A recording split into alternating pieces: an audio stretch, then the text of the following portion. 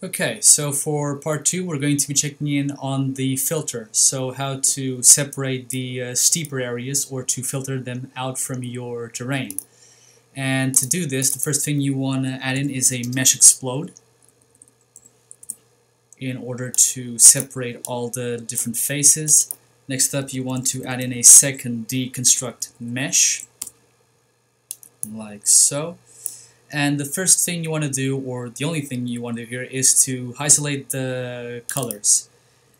And to do this, you need to add in a average value to make this work. Next up, you want to add in a ARGB Split with Dark Side of the Moon icon on it. And here's a very tricky part. You need to change this integer value by clicking on your right button here, or at least change into integer channels, so that now you can better play with the colors on these values. The next thing you want to do then is add in a mass function with the larger than, and add in the red value, which is the one that we wish to remove, with the same red value, which will now be isolated into this output being flattened. And you want to add in a number slider here that goes up to 255, which is the color limit, and then a few more zeros so that we have a rational value like this. And now all you need to do to finish this off is to add in a not mesh, pardon, face culling to remove these faces. We add this in here, we pick up on our final mesh from the previous video, and now we have our value here. Oh, yeah, okay, little mistake here.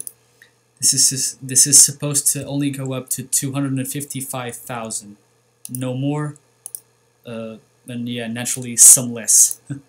So now if you click on your value here, you can see that the red area is still present, but as we start to slide this down, said area will start to be removed, and then only the final green area will remain. To make this a bit smoother, let's put this up to 500 once more. Yeah, it's gonna get a bit heavy now, but I can assure you this will work. Okay, all set. Now by reactivating this area, now we can smoothly push this around and the file will adjust like so. Yeah, it's quite heavy, so as you can see, it's reacting very slowly.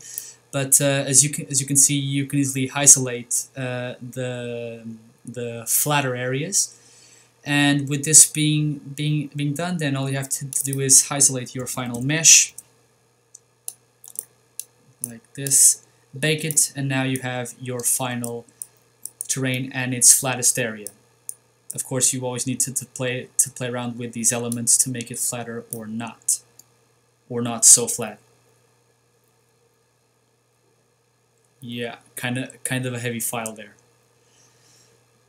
Okay, guys, I hope you enjoyed this tutorial on how to make a simple slope calculator. I hope to see you here next time.